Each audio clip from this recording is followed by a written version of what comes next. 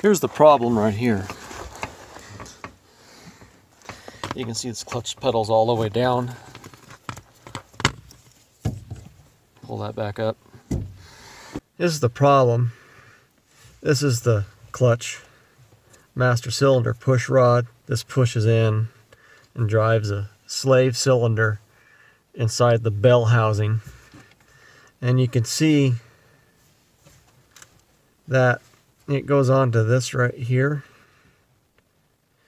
And you can see how part of it is worn away. It's gone. And this falls off of this after about 5 or 10 clutch actuations. Your foot pushes on the pedal and it pushes that rod down when it's connected. And that's what broke on me. The idea is to cut this loop off here and get rid of this Mickey Mouse plastic bushing that's in there. And there'll be a really strong, what they call a hem joint that goes on there. It looks like a little steering linkage ball joint that goes on there. And it's supposed to make it a forever fix. Every Ford I've had, truck, has had problems with this piece wearing out, and I had always kept some in stock and I would just replace them when needed. But this one wore out and wore this pin down without me knowing, and it broke at last minute when I was in traffic. So I hauled it home. I'm going to try to replicate this problem by pushing on the clutch. You can see I have it attached.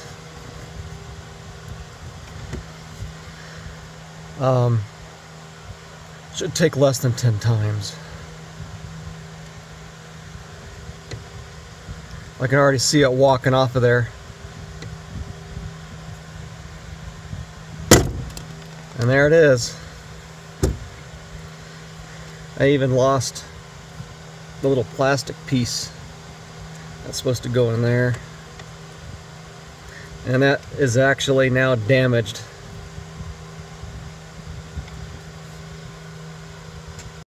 Here is that swing arm that's off the clutch pedal that's used to actuate the rod that goes back and forth inside and out of the clutch master cylinder. I put a couple index marks on here when it was installed so I can match it back up to original if I need to.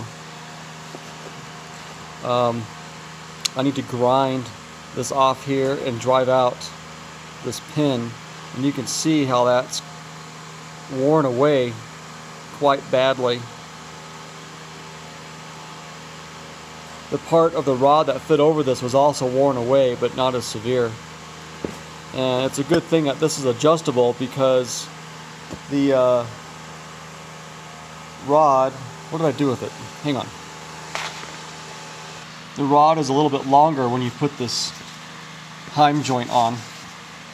And getting this out of the master cylinder, if you don't know this trick, you will ruin your master cylinder getting this out. And the way to do that is to take a ballpoint pen and cut it in half. Of course, you remove the ink and the tip and all that. Cut it in half, and then cut a slit down one side of it, so you can take this and fit it over.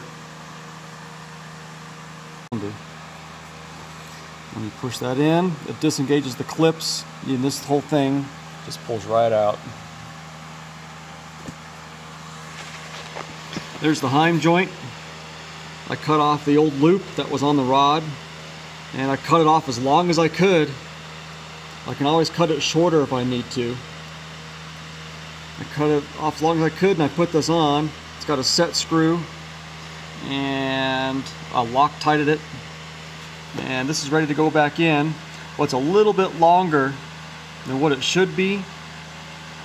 And rather than cut this too short by mistake, this guy here, it has a little bit of adjustment in it when it's bolted up. This is splined. So we can find you here. There it is. This is splined. You can kind of see it there. When it's on the clutch pedal, there's a rod underneath there. If you're doing this job, you'll see it. It'll all make sense. And that's also why I put these index marks on here, so I can put this swing arm back on in the original position if I have to, if for some reason this does not work. Once I get this, zoom you back out here. Once I get this rod, this pin taken out, I got this guy here, goes in its place. And it's a tight fit. You don't want to drill this out. Grind off the end and you drive that pin out. The hammer and a punch.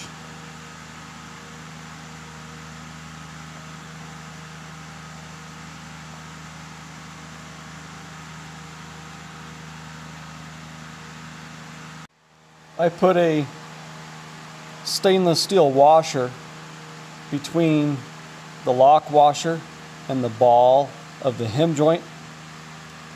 So I didn't like the lock washer compressing on the ball of the joint. I don't think it would cause a problem, but I did it just for good measures. A little short on threads when I do that, but that's okay. I got Loctite on there and that lock washer. There's the other side. And I think this is going to work.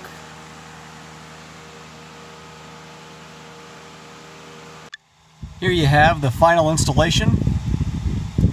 The push rod is back inserted into the clutch master cylinder.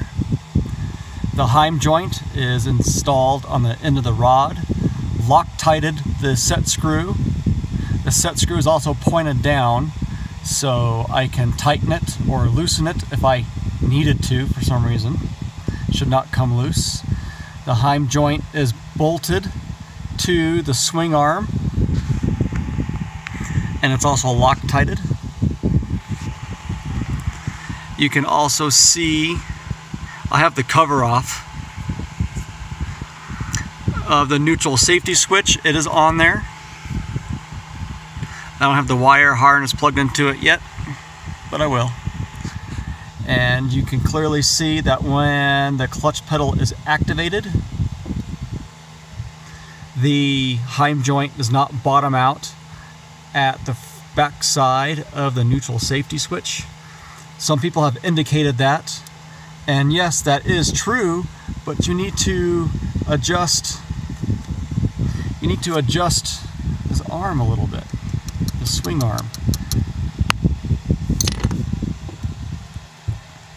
And I've adjusted the swing arm back probably 1 or 2 splines, because it is splined. And this works just like it should. I haven't driven it, but I have started it and seen where the clutch engages and disengages, and it feels pretty much the same. I'm satisfied with this fix. It will never be a problem again.